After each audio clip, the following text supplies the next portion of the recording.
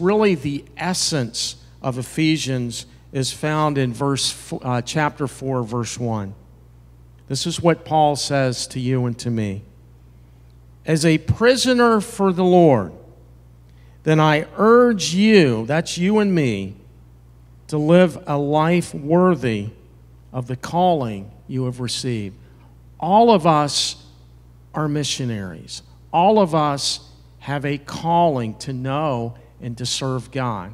And we have special guests with us this morning. Myrna and Diana Garrett and Myrna Sotomayor have been our missionaries for many, many years. I met Myrna in 1992. So how many years ago was that? 26? Man, I'm feeling young. 26 years ago, we served on our first short-term mission trip in Costa Rica. Myrna was serving in Costa Rica at that time. They are now serving together at Camp Kikomar in Mexico. Exciting, exciting ministry. And I would like them to come up and sit with me, and we're going to have a discussion this morning. So please give a warm Memorial Park welcome to our two missionaries, Myrna and Diana. Good to have you both here. I hope you're enjoying your stay, getting a little rest and relaxation. And I know this is your favorite thing, to sit in front of all these people this morning. But I would like you to just share a little bit about your calling to the Lord. Well, I received Jesus Christ when I was 24 years old. But my calling for missions happened to be when I was 7 years old. My family wasn't a Christian, but we loved to read, and more than the books that we had, it was a biography of David Livingstone, the missionary to Africa. So I was probably 7 years old, maybe 8, and my heart get impressed with those words. And I want to be a missionary. So when I became a Christian, I always was involved with missions. And someday a friend told me, do you want to meet a real missionary? And I said, yes, where is she? And she said, well, let's see, and I will present her. So I was expecting somebody like my age, I am 61, and wearing in black suits and something like that. So I met Lisa Anderson Umana, which is from this church. She was 22 years old, and she was wearing shorts. Woo! So we started being good friends, and she introduced me to the missions in Memorial Park. And Memorial Park for me is my home church. I am visiting here for the last 35, 36 years, and I always feel at home in this place. Thank you for your love, for your support, for your encouragement. God bless you guys.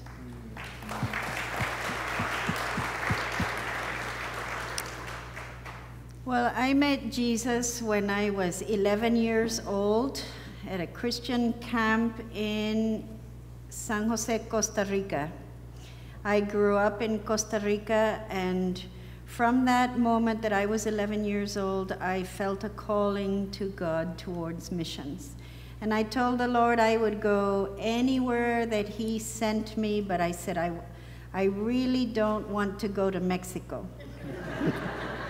Because Mexico, it was the country I had been born in. My mother is Mexican, and I just thought that that wasn't the place I wanted to go. But God worked with my heart very gently and brought me to Mexico and gave me a love for Mexico that it's now been 25 years I've been serving in Mexico, and that love has never failed.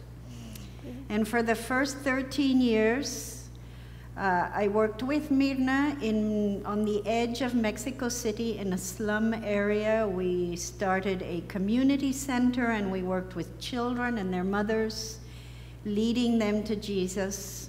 And we thought we would be there for the rest of our lives in this community center. How did God call you both to Camp Kikomar?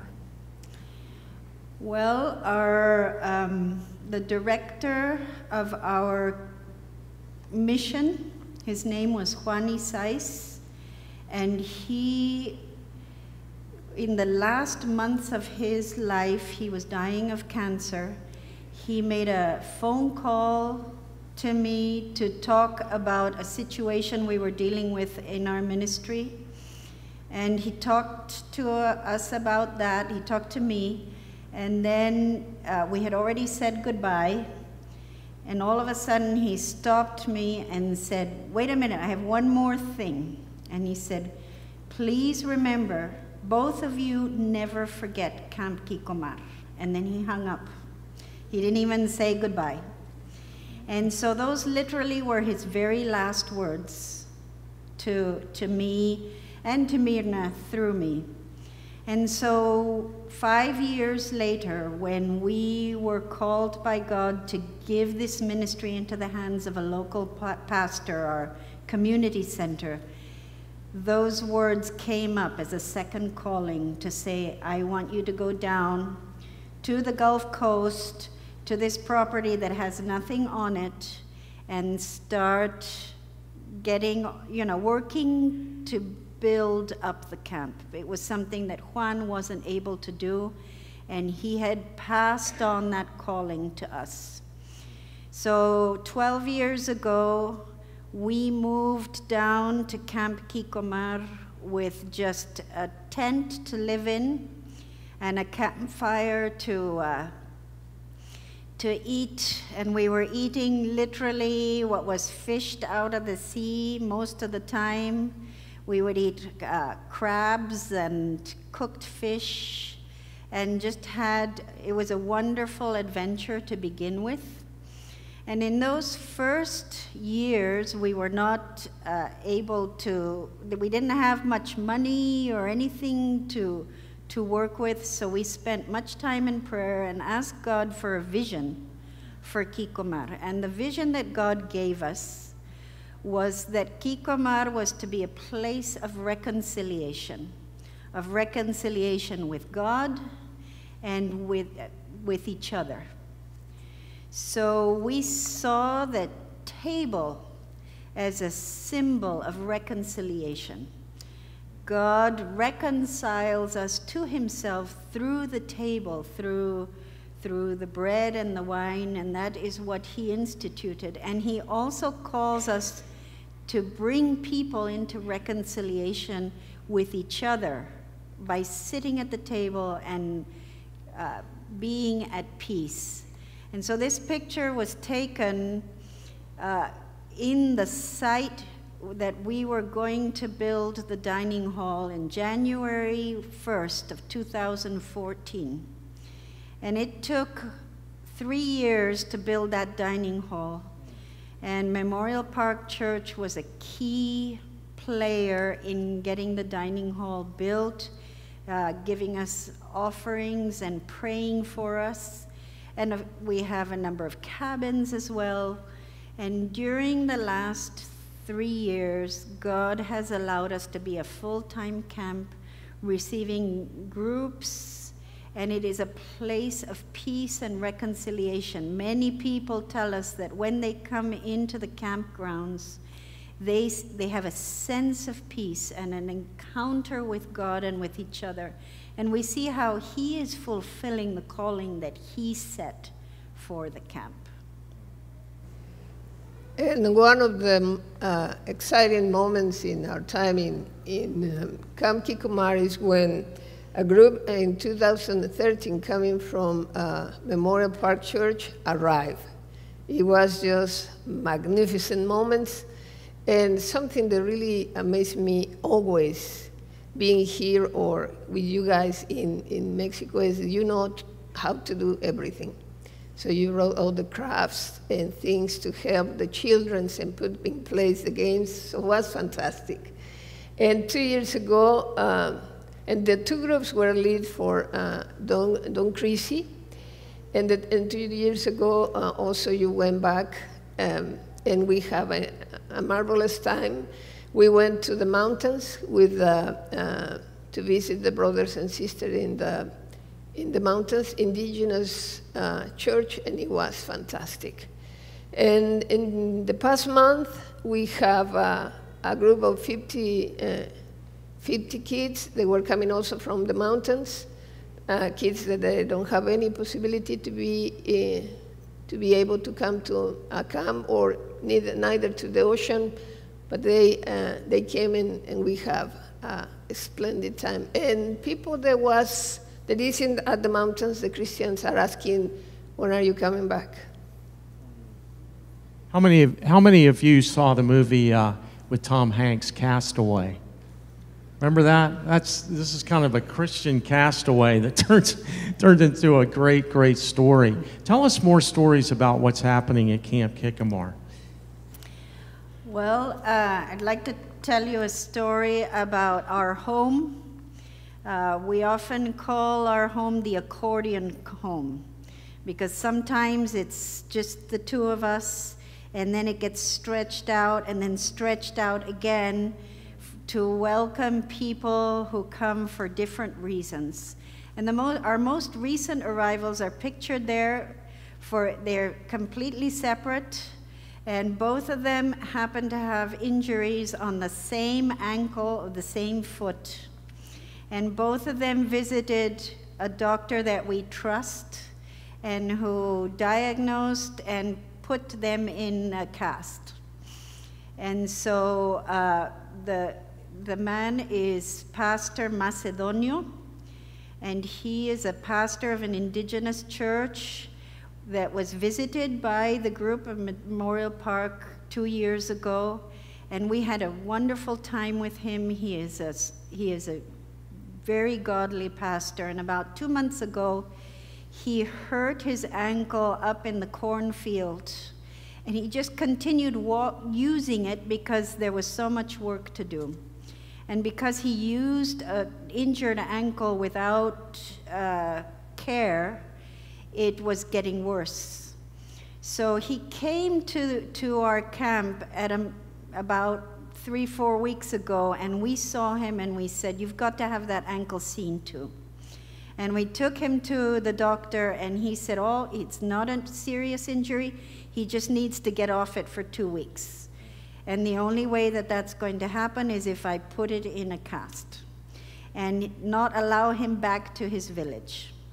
So everybody in the congregation got together, and they all went and worked in his cornfield and got it, weeded, and everybody did the work. And his wife and his daughter came to take care of him, and he spent the first vacation of his life sitting and looking at the ocean with his foot up in the air. He had never had a rest before. And this was the very last day he was getting his cast off, and another friend also from the mountains who had had an injury in her ankle came, and the doctor said, "This is much more serious, and she is going to need rehabilitation for about 3 months. And the only place that the rehabilitation is available is in Tuxpan, where we are." So we now have this family staying with us for 3 months while she goes through rehabilitation so that her ankle can be restored. And so God has opened up the accordion house once again. And Eli and Mada and their children are the caretakers of our camp. And when they arrived 5 years ago, Eli wasn't a Christian, and the oldest boy was very sick. He was 1 year old and very, very sick. They don't know what to do with the boy. And after 2 days being at the beach, the boy started improving, and probably 1 week later he was completely healed. And 2 or 3 weeks later, we had a camp, just men, and we told the pastor, Eli is not a Christian. So all the guys, were probably more than 20 guys, surrendered him, and all the time we're talking about Jesus Christ to him. But he said that something that really impressed him was that they were playing and nobody said any horrible word. They never, sometimes guys are very tough and hit each other, and they never did. And the other thing that happens is he saw them singing, praying, crying, and probably he was absolutely impressed that they were cooking, which I'm a Mexican man. So at the end of that retreat, he became a Christian, and he's a very committed Christian, and all the family is walking, following Jesus. Praise God. And so much of that just happens through hospitality, opening up their home and opening up the camp. And my ankle is hurting now. 2 weeks, maybe. Tell us some challenges you faced there at Camp Kikomar. Well, I think one of the biggest challenges in ministry, and I think in the world in general, is that we are called to break down walls of hostility. Kevin read about living a life worthy of the calling we have received. And there is so much hostility in our world, even within the people of God, and from one social group to another, and between men and women, and so many different ways in which hostility is there. And we are called to bring the peace of Christ into that and break down all wall of hostility. And what you can see there is a group mostly of women from a remote indigenous community. And this community is discriminated and isolated because they are indigenous and they are looked down upon. It's kind of like in India, the untouchables. They are looked down upon because they are indigenous. They are Nahuatl-speaking Aztecs. And then they are also further discriminated within their own community because they are evangelicals. And everybody else in the community is identified as a Catholic, but that Catholicism is mixed with traditional beliefs and a lot of paganism. And so there is not a honoring of the one true God. There's much more of an animistic belief with some Catholicism mixed in. And so whenever anybody becomes a Christian and meets the true God, they get ostracized and sometimes expelled. And just this last week, we heard in many of these very people that are on the screen, their children are not being allowed in the school, and the only reason given is that their parents are Christians. And so therefore they have lost the right to be in school. And we are praying through this situation that God will bring down that wall and bring peace in that community once again. And we are called also to help women, because even within the Christian community, women just have no place. And there's a particular family that 4 of their children are severely impaired, both of their hands and their feet. And in the last couple of years, we were able to get 2 sewing machines for the 2 daughters who are impaired. And I don't know how they do it, but they do this beautiful embroidery in spite of the fact that their hands don't work right. And so they have set up a sewing workshop, and they're selling their embroidered blouses.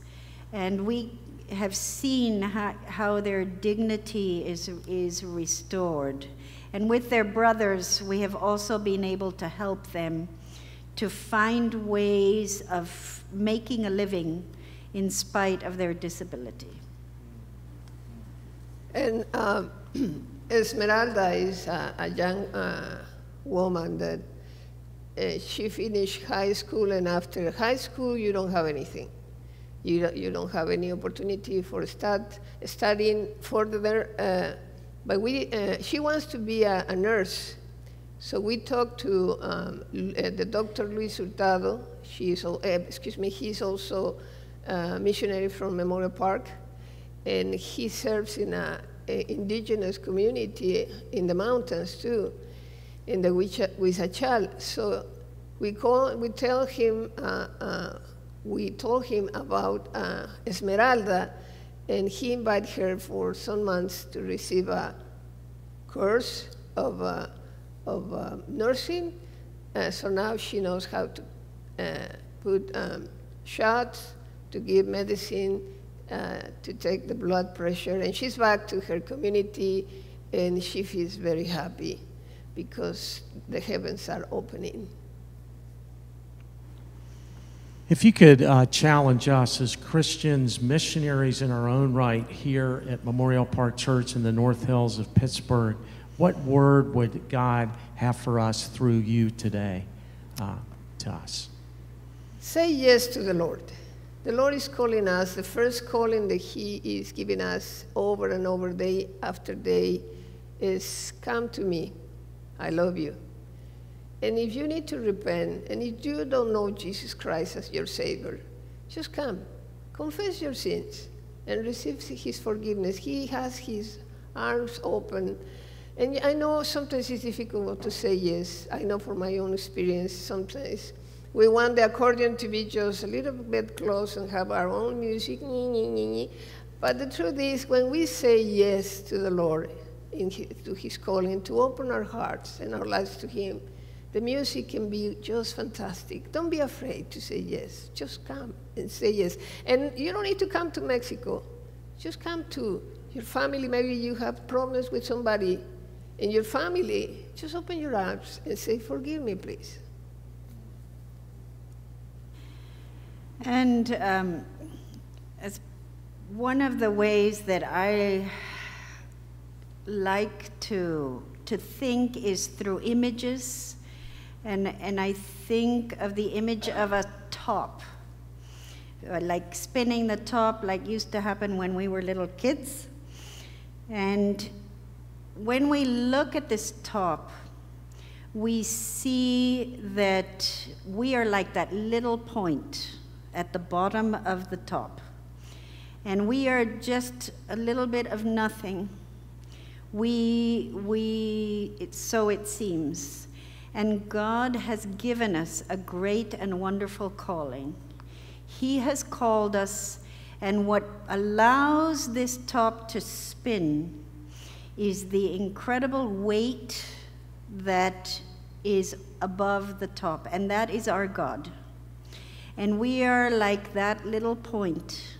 And our job is to be in line with Jesus, to have our focus on Jesus, to understand that it's not in our strength, and to be focused sharply, like that little point.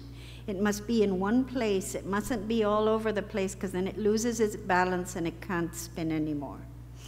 And so God, the verse that Kevin read at the beginning was, I urge you to live a life worthy of the calling. And so that is my challenge to you and to myself, that we may continue to see that our strength is in being in line with God, to being focused and know exactly what He's calling us to do, and to let Him lead us and guide us.